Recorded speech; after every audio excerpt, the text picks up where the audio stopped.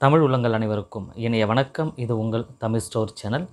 இன்றைக்கான வீடியோவில் நம்ம பார்க்க போகிறது என்ன அப்படின்னு பார்த்தீங்கன்னா, சிறந்த கல்லூரியை தேர்ந்தெடுப்பது எப்படி அப்படின்னு சொல்லி தான் பார்க்க போகிறோம்.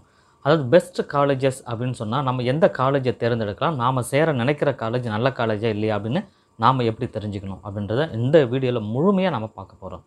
அதனால் நிறைய விஷயங்கள் நான் அந்த காலேஜை சம்மந்தமாக நிறைய விஷயங்கள் நான் உங்களுக்கு சொல்ல போகிறேன். ஏற்கனவே கமெண்ட்லேயே நமக்கு கேட்டும் இருந்தாங்க, இந்த மாதிரி நல்ல காலேஜை நம்ம எப்படி தேர்ந்தெடுக்கலாம் அப்படின்னு சொல்லலாம் கேட்டிருந்தாங்க. அதுக்குரிய ஆன்சரும் இதில் இருக்குது. அதனால் இந்த வீடியோவை ஸ்கிப் பண்ணாமல் கடைசி வரைக்கும் பாருங்கள். முக்கியமாக பார்த்து முடிச்சுட்டு தவறாமல் உங்கள் ஃப்ரெண்ட்ஸ் எல்லாருக்கும் இந்த வீடியோவை ஷேர் பண்ணி விடுங்க, அவங்களும் இதை பற்றி தெரிஞ்சுக்கிட்டோம். இன்றைக்கி வந்து +2 முடிஞ்சிடுச்சு. +2 முடிஞ்சிட்டு நம்ம காலேஜ் அட்மிஷனுக்குலாம் போகிறோம். இந்த மாதிரி டைம் ஆகிடுச்சு. இந்த மாதிரி டைமில் நல்ல காலேஜை சிறந்த காலேஜை நம்ம எப்படி தேர்ந்தெடுக்குது அப்படின்னு பார்க்கும்பொழுது, ஏன்னா நிறைய பேரண்ட் வந்து பார்த்திங்கன்னா, நீங்கள் பசங்க படித்து முடித்தாலும் ஒரு காலேஜில் சேரணும்னா ஏதோ ஒரு டிகிரி வந்து செலக்ட் பண்ணுறாங்க, அல்லது என்ன படிக்கணும்னு நினைக்கிறாங்க அந்த படிப்பை செலக்ட் பண்ணிவிட்டு கிடைக்கிற காலேஜில் போய் படிச்சிடுறாங்க. பட் கிடைக்கிற காலேஜில் படிக்கிறதுன்றது நல்ல விஷயந்தான், இல்லைன்னு கிடையாது. ஏன்னா எதுவுமே இல்லாமல் அட்லீஸ்ட் அந்த காலேஜாவது கிடைச்சிதுன்னு சொல்லி நம்ம படிக்கலாம். ஆனால் படிக்கிற காலேஜை அட்லீஸ்ட் வந்து ஓரளவாவது இப்போ நான் சொல்ல போகிற விஷயங்கள் எல்லாமே அதில் இருக்கா, 100% இல்லாட்டாலும் பரவாயில்ல, ஒரு 50%க்கு மேலேயாவது நான் சொல்ல போகிற விஷயங்கள் எல்லாமே அந்த காலேஜில் இருக்கா, சரியாக இருக்கா அப்படின்னு சொல்லி பாருங்கள். அப்படி பார்த்து முடிச்சுட்டு அந்த காலேஜில் போய் ஜாயின் பண்ணிங்கன்னு சொன்னால் உங்களுடைய படிப்பு என்பது ரொம்ப சிறந்த ஒரு படிப்பாகவும் நல்ல ஒரு மாணவனும் நீங்கள் வெளியே வர்றதுக்கு இது ஒரு நல்ல ஒரு வாய்ப்பாகவும் அமையும். சரி, இப்போ நாம் வீடியோக்குள்ளே போகலாம்.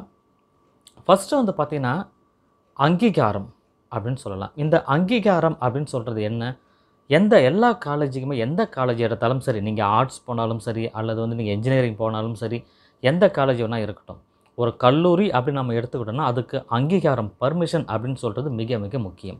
ஏன்னா இன்றைக்கி இருக்கிற சூழ்நிலையில் இன்ஜினியரிங் அப்படின்னு எடுத்துக்கும்போது நிறைய காலேஜஸ் அப்படி இப்போ புற்றியசல் அப்படின்னு சொல்லுவாங்க, அந்த மாதிரி நிறைய காலேஜஸ் வந்து இருக்குது. நிறைய காலேஜஸ் இருந்தாலும் ஒரு காலேஜுக்கும் வந்து கவர்மெண்ட்டுடைய பர்மிஷன் இருக்கா அப்படின்னு சொல்லி நமக்கு தெரியணும். அவங்க ரிஜிஸ்ட்ரேஷன் நம்பர் எல்லாமே போட்டிருப்பாங்க, அதை வச்சு நீங்கள் ஈஸியாக தெரிஞ்சுக்கலாம். சரி, பெரும்பாலும் இது வந்து ஒரு 90-95% கண்டிப்பாகவே இருக்கும், இல்லாமல் இருக்காது. ஆனால் முக்கியமாக வந்து ஒரு குறிப்பிட்ட பாடங்கள் அவங்க வந்து எந்த மாதிரி பாடங்கள் நடத்துகிறாங்க, எந்த மாதிரி டிகிரியை வந்து நடத்துகிறாங்க, எந்த கோர்ஸை நடத்துகிறாங்க, அந்த நடத்துகிற எல்லா கோர்ஸுக்குமே பர்மிஷன் இருக்கான்றது கண்டிப்பாக கேள்விக்குறியாக தான் இருக்கும். ஏன்னா அவங்க பர்மிஷன் ஃபஸ்ட் டைம் கவர்மெண்ட்டில் வாங்கும்பொழுது காலேஜுக்கு பர்மிஷன் வாங்கிட்டாங்க, என்னென்ன கோர்ஸ் நடத்த போகிறாங்க, என்னென்ன கோர்சஸ் அந்த காலேஜில் அவைலபிலிட்டி இருக்குன்றதுக்கும் பர்மிஷன் கொடுக்கணும். அப்போ 2 வகையான பர்மிஷன் கண்டிப்பாக வரும்.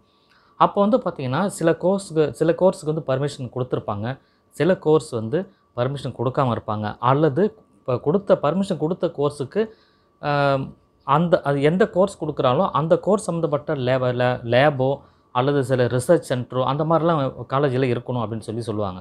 அதெல்லாம் வந்து பர்மிஷன் கிடச்சிருக்காது. அப்போ மெயினான ஒரு கோர்ஸ் நம்ம படிக்கிறோம்னா அந்த கோர்ஸுக்கு ரிலேட்டடான சில விஷயங்கள் வந்து அந்த காலேஜில் பர்மிஷன் இல்லாமல் கூட இருக்கிறதுக்கு வாய்ப்பு இருக்குது. அதனால் அங்கீகாரம் இதெல்லாம் கரெக்டாக இருக்கா அப்படின்னு சொல்லி இங்கே ஃபஸ்ட்டு பார்க்க வேண்டியது மிக மிக முக்கியம். அடுத்தது வந்து ஆசிரியர்கள்.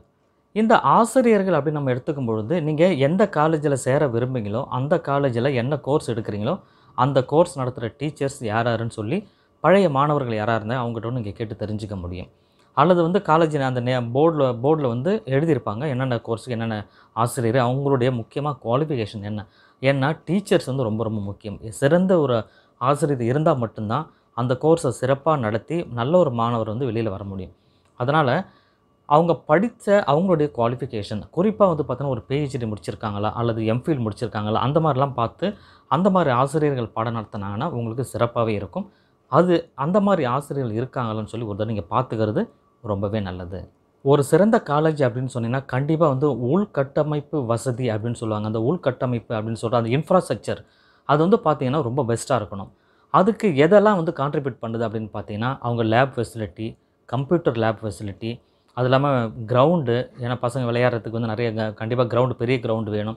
2வது வந்து லைப்ரரி இருக்கணும். இந்த மாதிரி மாணவர்களுக்கு தேவையான மிக முக்கியமான வசதிகள் எல்லாமே அந்த காலேஜில் இருக்கான்னு சொல்லி பாருங்கள். அது ரொம்ப முக்கியமான அதுதான் வந்து உள்கட்டமைப்பு வசதிகள் அப்படின்னு சொல்லுவாங்க. இதெல்லாம் சரியாக இருக்கான்னு சொல்லி பார்த்துக்கிறது ரொம்ப அவசியம். அடுத்தது வந்து வேலைவாய்ப்புங்க. இந்த வேலைவாய்ப்பு ரொம்ப ரொம்ப முக்கியம். அதுக்காக தான் நம்ம படிக்கிறோம் இல்லைங்களா? வேலைவாய்ப்பு அப்படின்னு சொல்கிறது வந்து பார்த்திங்கன்னா எல்லா காலேஜஸ்லுமே பெரும்பாலான காலேஜஸில் கேம்பஸ் இன்டர்வியூ அப்படின்னு சொல்லி நடத்துவாங்க.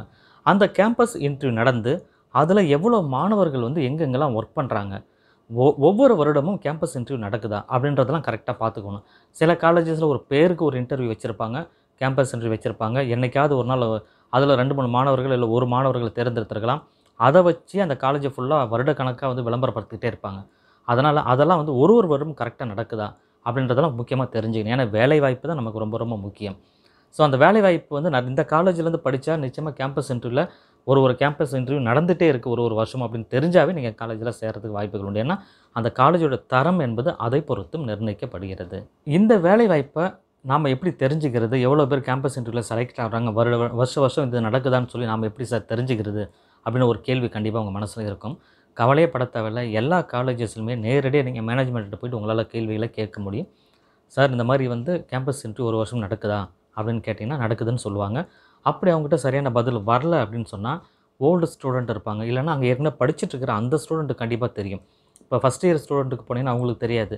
அந்த காலேஜில் படிக்கிற ஃபைனல் இயர் ஸ்டூடெண்ட்டுக்கிட்ட நீங்கள் போனீங்கன்னா ஓரளவு வந்து கண்டிப்பாக தெரிஞ்சிருக்க வாய்ப்புகள் உண்டு. கேம்பஸ் இன்டர்வியூ வருஷம் இங்கே நடக்குது அப்படின்னு சொல்லி சொன்னாங்கன்னா கண்டிப்பாக ஜாயின் பண்ணலாம். எவ்வளோ பேர் வந்து அதிகபட்சம் இந்த காலேஜில் செலக்ட் ஆகிறாங்கிற டீட்டெயிலும் மாணவர்களிடம் இங்கே கேட்டு பெற முடியும். ஸோ அடுத்தது வந்து பாடத்திட்டம். இந்த பாடத்திட்டன்றது ரொம்ப ரொம்ப முக்கியம். எதனால் அப்படின்னு பார்த்தீங்கன்னா, காலேஜ் ஸ்டார்ட் பண்ண காலத்திலேருந்து ஒரே பாடத்திட்டத்தை வந்து கடைசி வரைக்கும் அவங்க வந்து வருடக்கணக்காக வச்சுக்கிட்டே இருக்காங்கன்னு சொன்னால், அதில் எந்த இம்ப்ரூவ்மெண்ட்டும் கண்டிப்பாக இருக்காது. இன்றைக்கி இருக்கிற கால சூழ்நிலைக்கு ஏற்ற மாதிரி பாடத்திட்டங்களை அவங்க மாற்றிக்கிட்டே இருக்கிறாங்க அப்படின்னு இருந்ததுன்னு சொன்னால், நிச்சயமாக அது நல்ல காலேஜாக கண்டிப்பாக இருக்க முடியும். அதனால் நீங்கள் வந்து ஃபஸ்ட்டு அதையும் தெரிஞ்சுக்கணும். ஒரு காலேஜில் சேர்றதுக்கு முன்னாடி பாடத்திட்டங்கள் எப்படி இருக்குது, பாடத்திட்டங்கள் ஒரு குறிப்பிட்ட ஆண்டுகளுக்கு ஒரு முறை மாற்றி அமைக்கப்படுகிறதா, இந்த நவீன உலகத்துக்கு தகுந்த மாதிரி அவங்க மாறுறாங்களான்ற தெரிஞ்சுக்கிறது ரொம்பவே நல்லது. சில காலேஜஸில் வந்து பார்த்திங்கன்னா மாணவர்களுக்கு நிறைய விஷயங்களை கற்றுக் கொடுக்கணும், பாடங்கள் மட்டும் இல்லாமல் நிறைய விஷயங்களை கற்றுக் கொடுக்கணும் அப்படின்னு சொல்கிறதுனால சில கல்வியாளர்களை வர வச்சு நேரடியாக மாணவர்களிடம் வந்து கலந்துரையாட வைப்பாங்க. அந்த மாதிரி கலந்துரையாடல்கள் ஏதாவது நடந்திருக்கான்னு சொல்லி பார்க்கலாம். அதே போல் வந்து பார்த்திங்கன்னா தேசிய மற்றும் சர்வதேச அளவிலான கருத்தரங்கம் இதெல்லாம் நடந்திருக்கா, இல்லை நடத்திட்டு இருக்காங்களா அப்படின்றத நம்ம ஒரு தடவை பார்த்துக்கலாம். இந்த மாதிரி அம்சங்கள் எல்லாமே வந்து ஒரு தரமான கல்வியை தேர்ந்தெடுப்பது உரிய அளவுகோல் அப்படின்னு சொல்லலாம். ஸோ கடைசியாக இன்னொரு விஷயங்கள் நம்ம தெரிஞ்சுக்கணும். ஸோ கல்லூருடைய இன்டர்நெட், அதாவது வெப்சைட் அப்படின்னு சொல்கிறது, அந்த இன்டர்நெட் ஃபெசிலிட்டி, வைஃபை ஃபெசிலிட்டிஸு, இது இல்லாமல் முன்னாள் மாணவர்கள், பழைய மாணவர்கள், உங்களுடைய நண்பர்கள், அந்த காலேஜை பற்றி தெரிந்தவர்கள், அறிந்தவர்கள் அப்படின்னு சொல்லி எல்லாரையுமே நம்ம மீட் பண்ணி இதை பற்றி டீட்டெயில் ஃபுல்லாக கலெக்ட் பண்ணி எடுத்துக்கிட்டு, ஓகே இந்த கல்வியில் இந்த கல்லூரியை பொறுத்த வரைக்கும் நம்ம நினைக்கிற எல்லா விஷயங்களுமே இருக்குது. ஸோ லேப்லேருந்து, விளையாட்டுலேருந்து, எக்ஸ்ட்ரா ஆக்டிவிட்டிலேருந்து எல்லாமே இதில் சொல்லிக் கொடுக்குறாங்க அப்படின்னு நமக்கு தெரிஞ்சுதுன்னா, நிச்சயமாக அந்த மாதிரி கல்லூரியை நீங்கள் தேர்ந்தெடுத்தீங்கன்னா உங்களுடைய வாழ்க்கை என்பது நிச்சயமாக ஒரு வசந்தமாக மாறும். தேங்க் யூ ஃபார் வாட்சிங்.